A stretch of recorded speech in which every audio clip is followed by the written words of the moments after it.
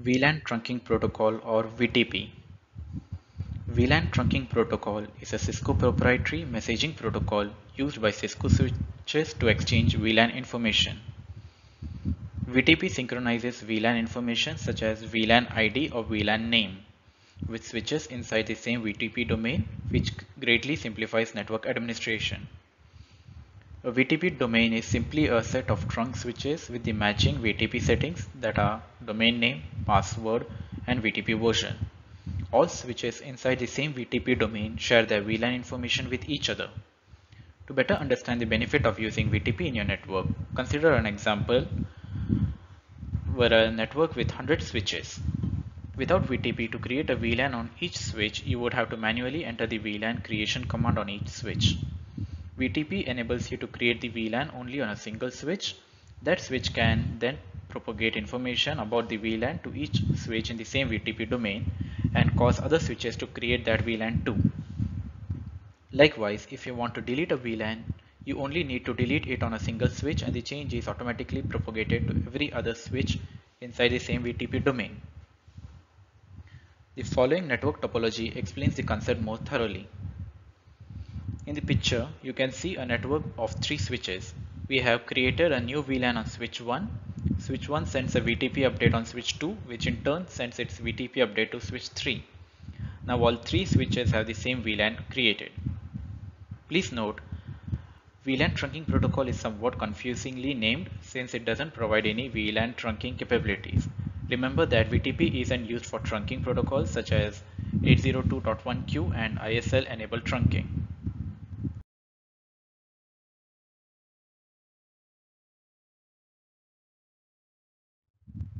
VTP modes.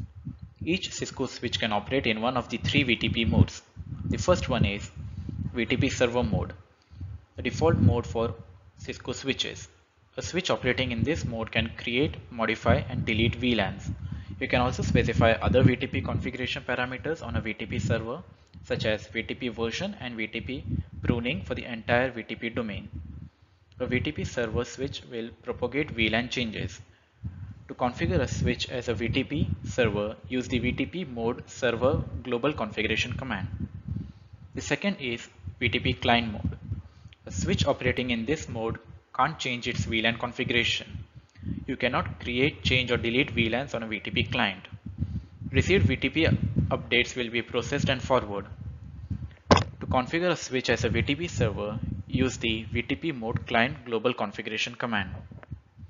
The third one is VTP transparent mode. A switch operating in this mode doesn't participate in VTP.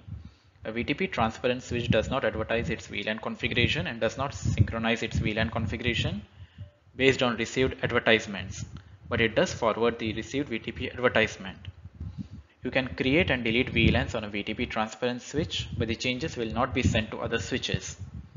To configure a switch to use VTP transparent mode, use the VTP mode transparent global configuration command.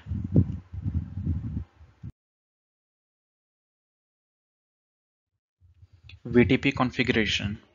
With VTP, it is possible to make configuration changes centrally on one or more switches and have those changes automatically advertised to all other switches in the same VTP domain. In a typical LAN, some switches are configured as VTP servers and other switches are configured as VTP client. A VLAN created on a VTP server switch is automatically advertised to all switches inside the same VTP domain. To exchange VTP messages, the following requirements must be met. A switch has to be configured as either a VTP server or a VTP client. VTP domain name has to be same on both switches. VTP versions have to match. If present, VTP domain password has to be same. And finally, the link between the switches has to be configured as a trunk link. Consider the following example. We have a network of 3 switches connected via trunk link. On switch 1, we will configure the VTP domain name using the VTP domain name command and VTP password using the VTP password command. The default VTP mode on Cisco switches is the server mode, so the command VTP mode server wasn't needed in the switch 1 configuration. Now we need to configure switch 2 and switch 3 as VTP client. We can do this by the following set of commands.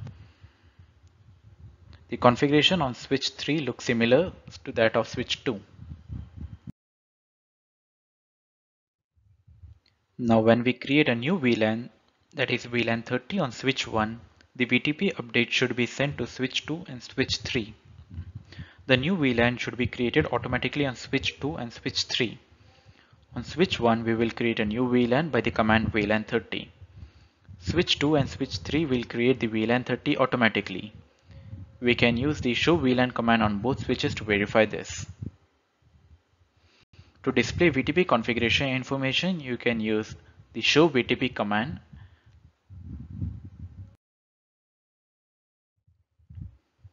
ACL or access control list. An access control list is a set of rules that is usually used to filter network traffic. ACL can be configured on network devices with packet filtering capabilities such as routers and firewall. ACLs contains a list of conditions that categorize packets and help you determine when to allow or deny network traffic. They are applied on the interface basis to packets leaving or entering an interface. There are two types of ACL available on Cisco switches. First one is standard access list. This allows you to evaluate only the source IP address of a packet. Standard ACLs are not as powerful as extended ACLs, but they are less CPU intensive for the device. Second one is extended access list. This allows you to evaluate the source and destination IP, the type of layer 3 protocol, source and destination port, and other parameter. Extended ACLs are more complex to configure and require more CPU time than standard ACL, but they allow more granular level of control. To understand the benefit of using ACLs in your network, consider the following network topology. Let's say that server holds some important document that needs to be available only to the administrator. We can configure an access list on router R1 to enable access to server only for the administrator's workstation. Any other traffic going to the server will be blocked. This way we can ensure that only authorized user can access sensitive files on the server. Please note, ACLs are not used exclusively for packet filtering. They are also used to match packets for network address translation, that is NAT, to match packets to make quality of service decisions and other purposes. Standard access control list. Standard access control list allow you to evaluate only the source IP address of a packet. Standard ACLs are not as powerful as extended ACL and can't distinguish between the types of IP traffic, but they are less CPU intensive for the device. Before configuring the standard ACLs, here are a few things to have in mind when working with ACL, both standard and extended. ACLs can contain multiple statements. The packet is always compared with each line of the access list in sequential order. It starts with the first line of the access list, moves on to the second line, then third, and so on. The packet is compared with lines of the access list only until a match is made. Once the condition is met, the packet is acted upon and no further comparisons takes place. There is an implicit deny all at the end of each access list.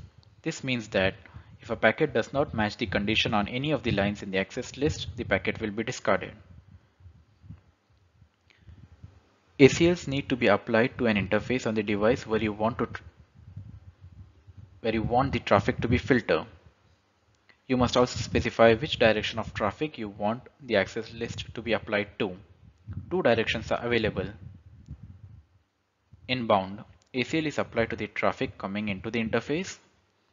Second one is outbound, the ACL is applied to the traffic leaving the interface. To create a standard access list, the following command is used in the router's global configuration mode. That is access list, ACL number, permit or deny, IP address, and the wildcard mask.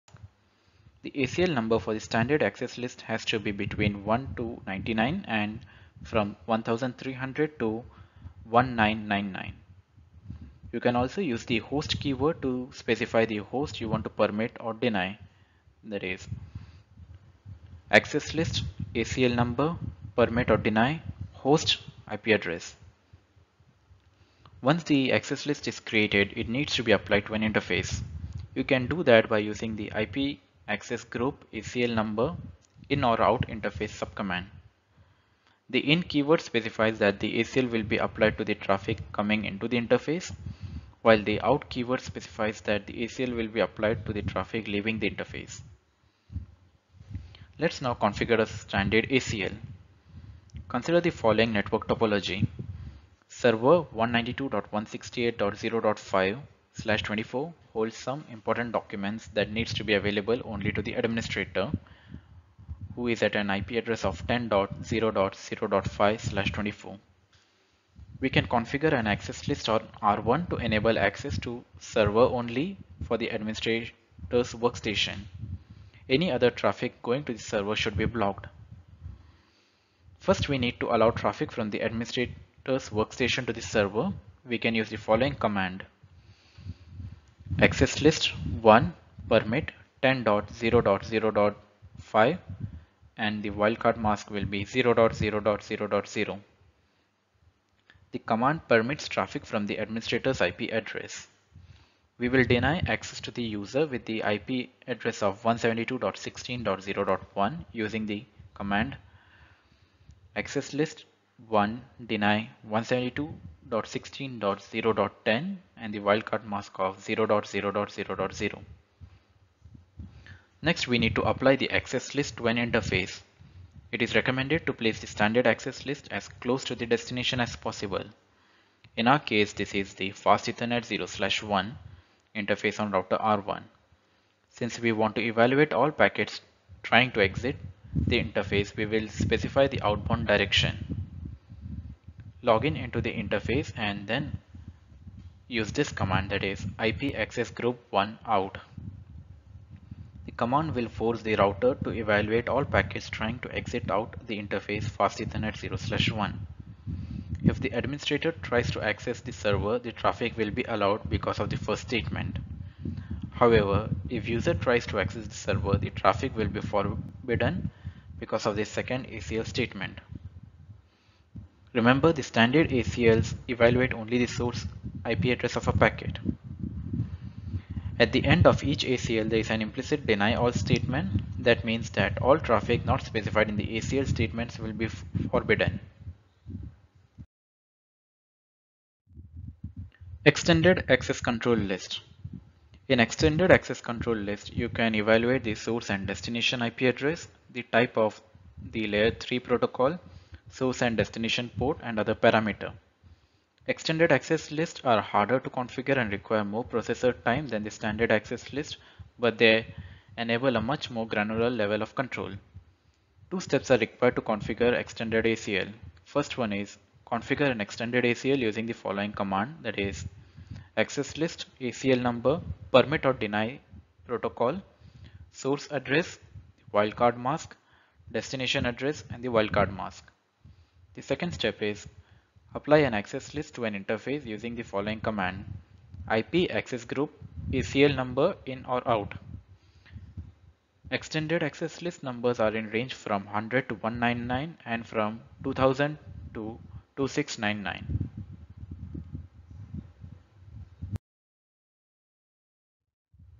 To better understand the usefulness of extended ACLs, consider the following example. We want to enable the administrator's workstation, that is 10.0.0.1/24, unrestricted access to the server 192.168.0.1/24.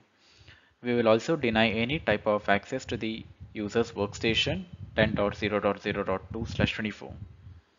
First, we will create a statement that will permit the administrator's workstation access to server, that is access list 100 permit IP 10.0.0.1 with the wildcard mask and the destination IP address as 192.168.0.1. Now we need to create a statement that will deny the user's workstation access to the server. That is access list 100 deny IP 10.0.0.2 with the wildcard mask and this destination address as 192.168.0.1 and the wildcard mask. Lastly, we need to apply the access list on the fast Ethernet 0/0/1 with the IP access group of 100 in